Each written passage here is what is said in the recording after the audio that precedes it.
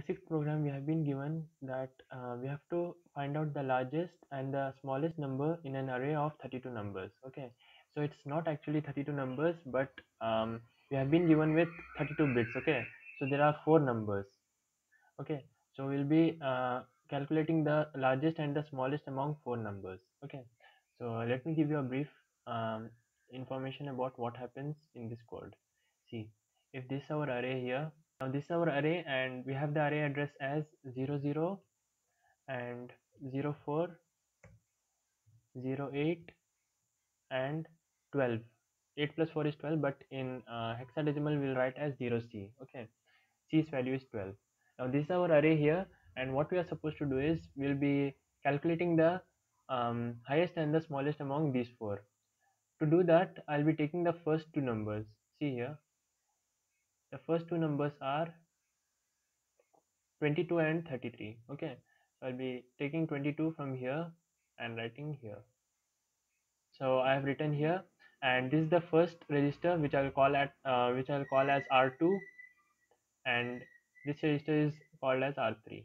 Okay, you can take any register, and make sure that the first register which you take, that should have the largest number. First we are finding out the largest among these 4, so this register should have always the largest number. If it's not the largest, we'll transfer the second number to the first number. Okay, so while comparing between 22 and 33, 33 is larger, so it should not have 22 here, it should be 33. So what I'll do is I'll erase 22 from here and I'll write 33 here. Okay, so this was our first iteration. In the first iteration, we'll take the first 2 numbers and compare. If it's larger, the first number is larger, we'll leave it as it is, or if it's smaller, then we'll transfer the second number to the first number. Okay, and this will be remaining unchanged. Now how many times we'll perform this iteration? I'll be keeping a counter here. I'll call it as R5. In R5, how many items are there? 4 items, right? So 4 times I'll be performing the iteration. Since one time I have performed, I'll cut this and make as 3. Now in the next iteration, I'll be taking the next number. See, 22 and 33 are over. I'll take 44, and 44 I'll be transferring to R3. Always I'll transfer the number to R3. Okay, the new number will be transferred to R3. Well, after writing here R3, 44, we'll compare these two. Which is larger, 33 or 44? 44 is larger, right? So I'll be writing here, transferring the value of R3 to R2. So R2 will have the largest always. Okay, so we have to make sure in each iteration R2 is largest. So I'll cut this and make as 2. Next, the remaining number is 1 1. So I'll cut this and transfer here 1 1, and then I'll compare 44 with 11. 44 is larger, so we'll not do anything. We'll keep it as it is. Okay, so R2 has the largest number now among all of these. Okay, when R5 reaches 1, we'll stop the iterations. Okay, till then we'll have the largest value in R2. Okay, so we'll be transferring it to some address. I suppose the address is 123. Okay, this is an address in memory location, so 44 will be stored in this memory location. Then we will open up the memory address table and we'll be searching the memory location 123, and there you can see the result 44. Okay, there it will be displayed the largest number. Okay, so let's see how to do this in Keel Microsoftware. Okay, so let's go to Keel. This is the code here, and click on save and build and run here. Now let's see the code one by one.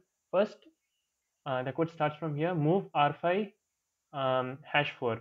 That means move 4 in R5. Okay, means I have considered here, right, this R5 register as the counter, so R5 will initially have 4. Okay, let's see here. After the first line, R5 becomes 4. Then load R0 with A. What is A? A is nothing but this memory address. Okay, 0x400. Let's see what this memory address has. It's empty initially. Okay, so we'll keep it as it is. Then we will load R2 by what is pointed by R0. See, what is pointed by R0? R0 has this value, okay, this value. And by using this value, what is pointed by this value? Nothing. So we can't load anything in R2. So we have to load some values initially here, okay. So first I'll be loading 2 2, then 4 memory locations. From that I'll be loading 3 3, then 4 memory locations. From that 4 4, and 4 memory locations. From that 1 1. Now see, what I have done is I have initialized the array here. If I show you here, we'll have 4 numbers here at the memory location 0, 4, 8 and 12. Okay, so this is nothing but this is the array which I have initialized. 2 2 at position 0 0, 3 3 at 4, 4 4 at 8 and 1 1 at C. Okay, after we have initialized this array, we'll be loading the values in the program. See here, after this point, R0 is 0x400, means A's value is loaded in R0, and after that what is pointed by R0 should be loaded in R2. What is pointed by R0? R0 is 0400, so it is pointing, so it has the value 22. That should be transferred in R2. So R2 is here, here the value should become 22.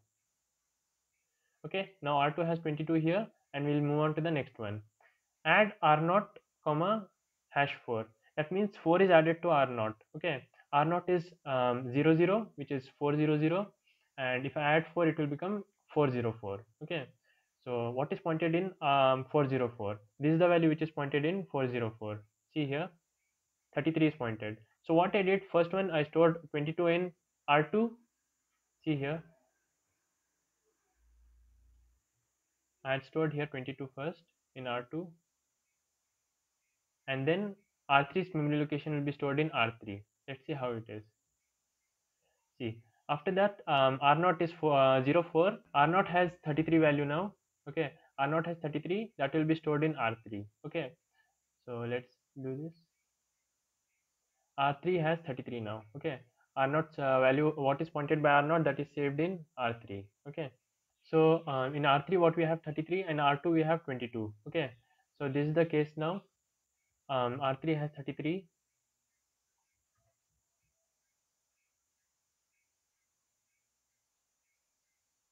Okay, R2 and R3 have 22 and 33.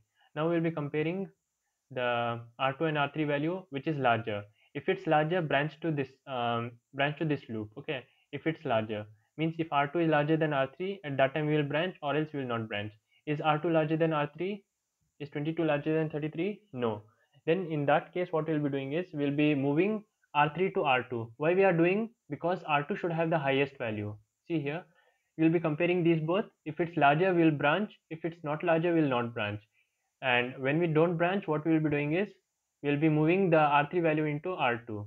See here, this code will be skipped because R2 is not larger. So in the next code, we will be moving R3 value into R2.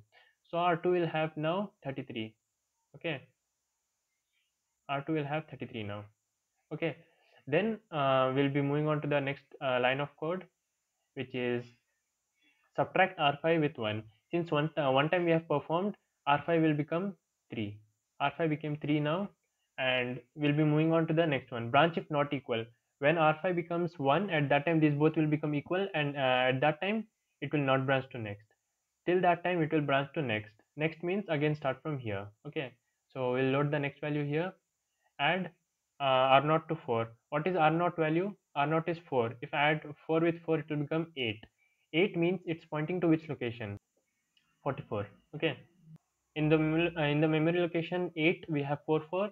So now we'll load R0, what is pointed by R0 to R3. Okay, so 44 is being pointed, so R3 will have 44 now, and then we'll compare R2 and R3. What is R2 having? 33 from the previous one, remember. Now R3 has the new value 44, and the R2's value was the previous one, which is 33. We'll be comparing these both, and which is greater. If it's greater, means if R2 is greater than R3, branch to large, else move R3 to R2. It's not greater, so we'll not branch to large. Then instead we will move R3 to R2. Okay, so what does R3 have? R3 has 44, that will be moved to R2. So now R2 will have the value 44.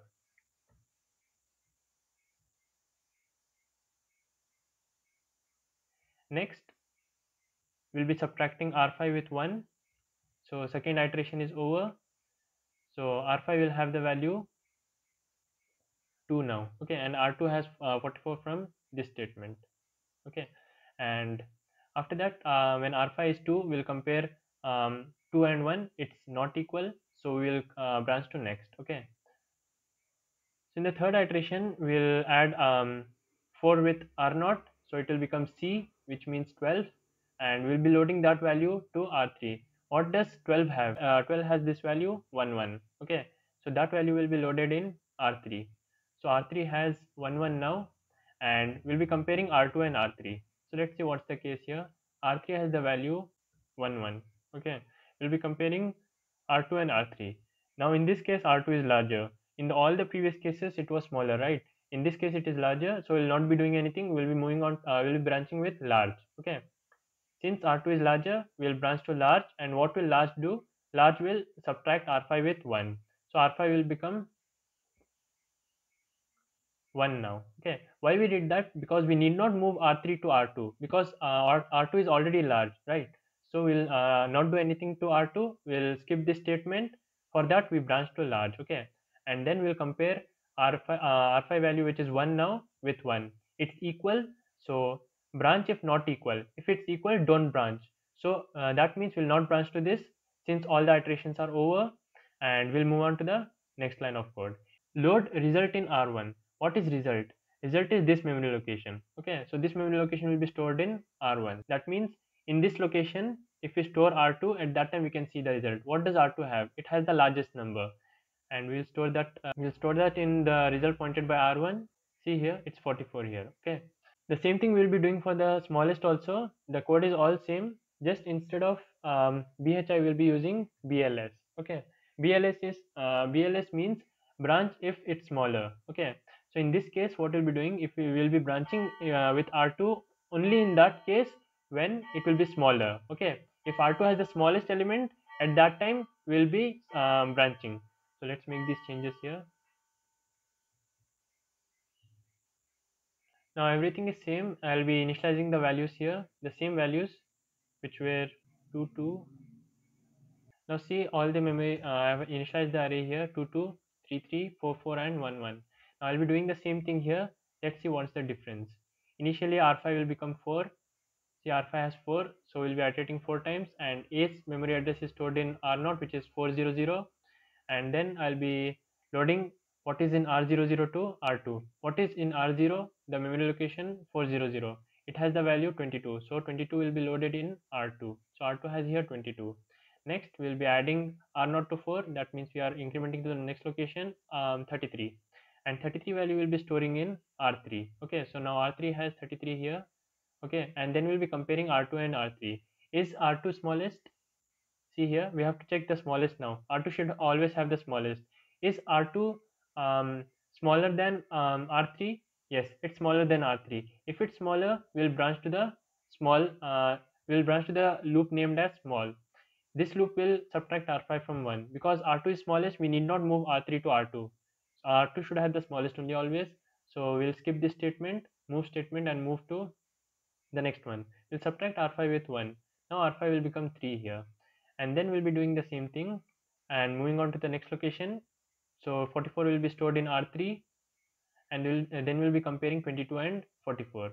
That's the same thing. It will not execute this line of code. It will move on to the next one. Okay, it will subtract R5, and the next one we have 1 1 here. So 1 1 and 2 2 will be compared. Since 2 2 is larger, so at that time we'll not branch to small, and we'll move R3 value in R2. What is R3 value? It's 1 1.